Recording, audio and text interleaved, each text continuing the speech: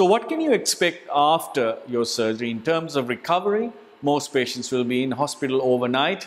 They'll be self-caring, ambulant, eating and drinking as per normal after the mandatory 6-hour period to recover from the anesthetic, and most often will be discharged home the following day and be seen in the surgeon's office a week or so later, and then return to normal activities in a graduated fashion depending on their activities and type of work.